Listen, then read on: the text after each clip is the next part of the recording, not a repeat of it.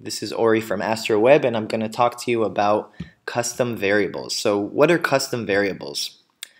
So custom variables are reusable variables that you can use, or reusable segments with just text or actual HTML or JavaScript, etc., that you can use in your pages. So in this case, I made a sample for this video, and we basically went to System, Custom Variables, and I actually made one. So I'm going to show you what we did. So in this case, I wanted to take a content page, a CMS page, and I wanted to display the current year. I wanted to use a JavaScript code, a very simple line of code that will automatically show the front end, show on the front end what is the current year. So I don't have to update my my code every year and remember in January 1st to update the file. So what I did is I created a custom variable and I displayed the code here, variable code current year.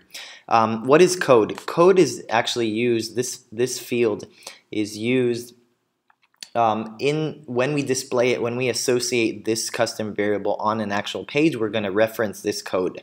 The variable name is the kind of more clean name that we're going to use, and it's easier to kind of manage this via the insert custom variables. And then here I can either use the plain text or I can actually insert some kind of HTML. So here I just inserted some JavaScript that will get the actual year itself, the current year. Okay, so then you save it, of course, etc. So now if I want to put this on my content page, I'm going to go to Content, go to Pages, and I already did this. I'm going to show you exactly what it is. So let's actually go here. We're going to edit the page, and we're going to go to the content. And if you notice here, there's some code right here. Okay, custom var, double brackets, custom var. Excuse me, right here. Sorry, I went back. And so there's code that you can insert into any page to actually trigger this or actually use this custom variable. Okay, so the easiest way to do it is, let's actually go to HTML and let's delete this for a second. I'm going to show you how to use it. Okay. Okay, and let's save. Okay, so I'm going to edit this part right here, okay, and use my current year to show you. Okay, so let's go here. Perfect. So now what I'm going to do is, first of all, I'm going to use the show hi editor to actually show some code, first of all. Okay, let's refresh this. Okay.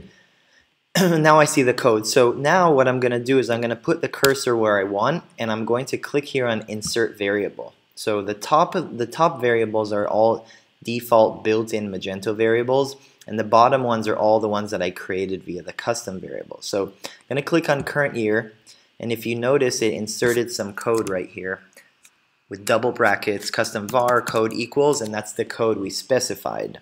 So this is current year, and save. So as soon as I save that, that's it. I'm going to reuse in this page that custom variable. Okay, so let's refresh the page, and it's right here. Okay, so I basically put it right here, and here's the year, here's my HTML right here.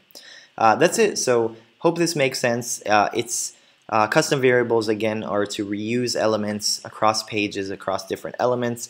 You can use HTML, you can use JavaScript, etc. It's a really easy way to work and kind of easy to insert different variables. Hope you enjoyed this video.